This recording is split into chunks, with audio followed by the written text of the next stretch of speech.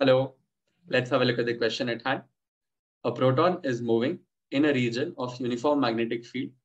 The magnetic field is directed into the plane of paper. The arrow shows the velocity of the proton at one instant, and the dotted circle gives the path followed by the proton. Now, before we go to the first question, let us first realize the direction of forces. We understand that the velocity is directed upward. The direction of magnetic field B is into the plane of paper as given. And since the proton is assumed or suggested to be executing circular path, its force is a constant force acting towards the center, also known as the centripetal force, as discussed in circular motion. We go ahead with the first question. Explain why the path of the proton is a circle. Here, let us first assume that we do not know the path taken by the proton is a circle. So let us first figure out the path taken. We can here use a rule known as a charge rule. Here the charge rule expects us to use the first three fingers of our right hand such that when the first three fingers, that is the thumb, the forefinger, and the middle finger are held mutually perpendicular to each other as shown here.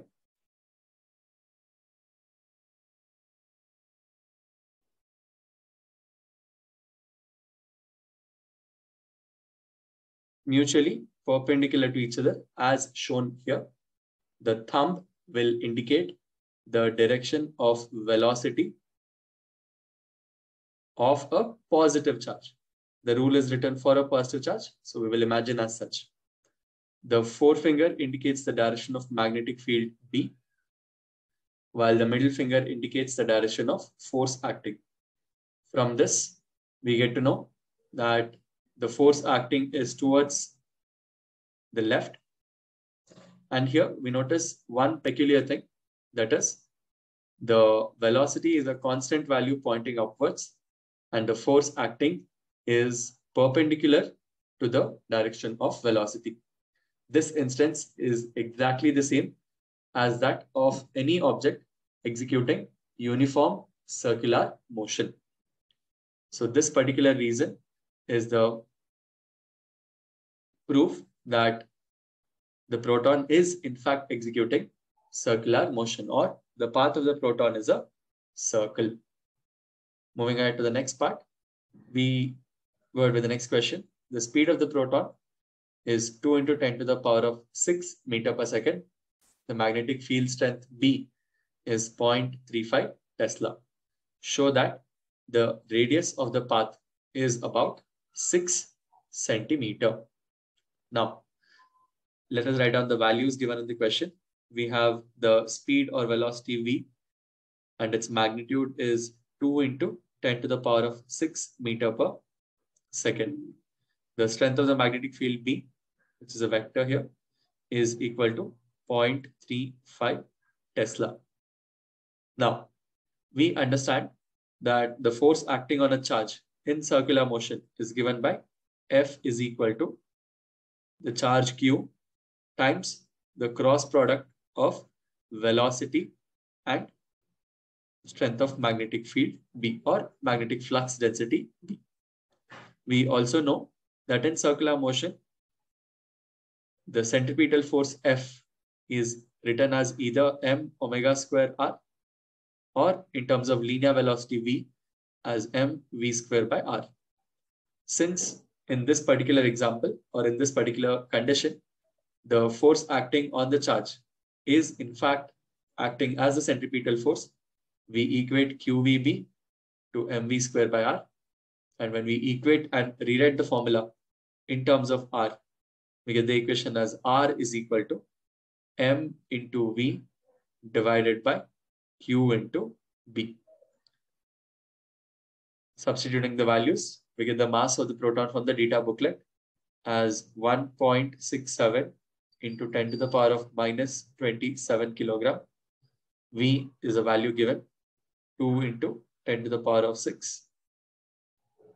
Q is again charge of a proton, which is a constant derived from the data booklet, as 1.6 into 10 to the power of minus 19 into 0.35 Tesla, which is the unit strength of the magnetic field.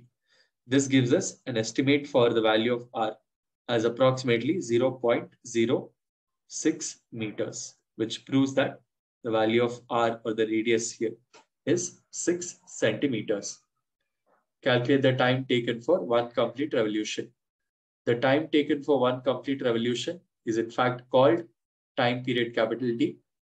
Time period capital T has a relationship between or with velocity v and radius r as follows. In circular motion, or for a body executing uniform circular motion, velocity v is equal to 2 times pi times r divided by t. When rewritten in terms of t, we get t is equal to 2 pi r over v. Substituting, 2 into pi into r is 0.06 divided by velocity v, which is 2 into 10 power 6. Simplifying this further, we get the value of t as approximately 1.9 into 10 to the power of minus 7, its unit being seconds. Moving on to the last part, explain why kinetic energy of the proton is a constant. So let's start with this question. We understand here that when a body is executing uniform circular motion, at every point in its circular motion, the direction of velocity keeps changing as depicted in this diagram. And while the direction of velocity keeps changing at every instant, whether it is at this instant A, instant B, or instant C, we also understand that velocity at these instants are exactly equal in terms of magnitude. Even though they are different in terms of direction, they are the same in terms of magnitude, shown as such. Since they are the same in terms of magnitude, this helps us understand that velocity as a magnitude is constant, and since mass is also a constant,